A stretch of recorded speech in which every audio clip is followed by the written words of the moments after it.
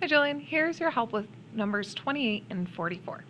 So with 28, feel free to use a pencil to draw very lightly over the picture in the book, just so you can use the picture that it gives you. So I want to find ECD, so ECD makes this angle here if ADC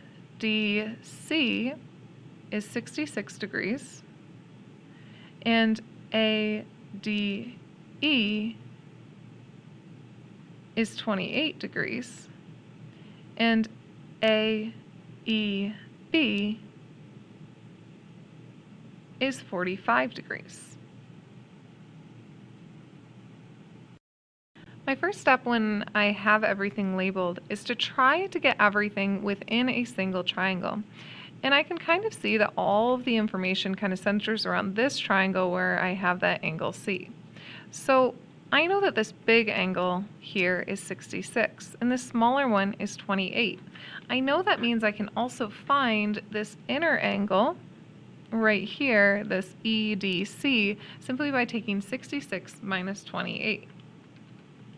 Now that gives me an answer of 38 for the angle inside of here.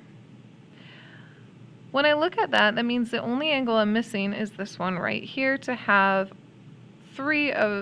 two of the three angles in a triangle.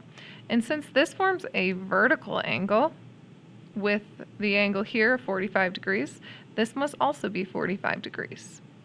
So I know that I have an angle of 38, an angle of 45, and an unknown angle. So at that point, I can do the sum of the interior angles of a triangle to solve for C. So 38 plus 45 plus C is equal to 180. Once you solve that, that will give you an answer of 97 for C. For problem 44, what we're going to be doing is starting out by just making every formula I can with this picture. So here I see that I have an exterior angle with an interior angle. And I know that as soon as I see this, see how they make a linear pair? I can form an equation with that, where 2x minus y plus 4 is going to equal 180. Notice that they are definitely not equal to each other. A couple people did use equality between them. They definitely aren't equal to each other, but you could add them together to make that 180 degrees or straight angle. Now I can also make a couple other formulas out of this, and it's really up to you which ones you make. You could say that 2x minus y is equal to x plus 6 plus 40.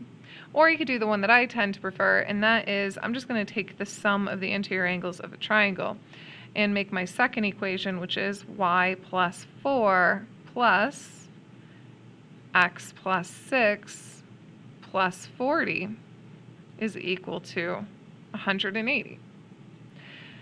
Now I know that I can always solve for x and y if I have at least two equations.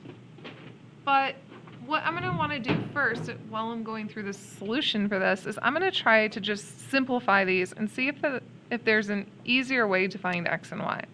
So I know that here the parentheses won't actually matter since I have only addition and subtraction, which means that I can really do 2x plus the negative y plus y, which just cancel out and leaves us with 0,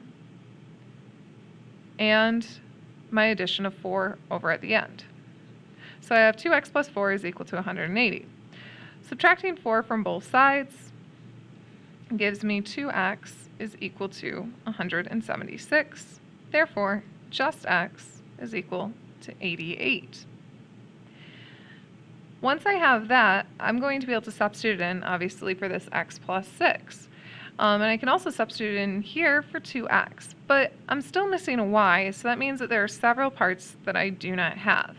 However, I can put my x value into my other equation and solve for that missing y. So once I've substituted it, I have y plus 4 plus 88, or x, plus 6 plus 40 is equal to 180. Now here I want to simplify and combine those like terms. So I'm going to actually end up with y plus, 4 plus 6 is 10. 10 plus 40 is 50.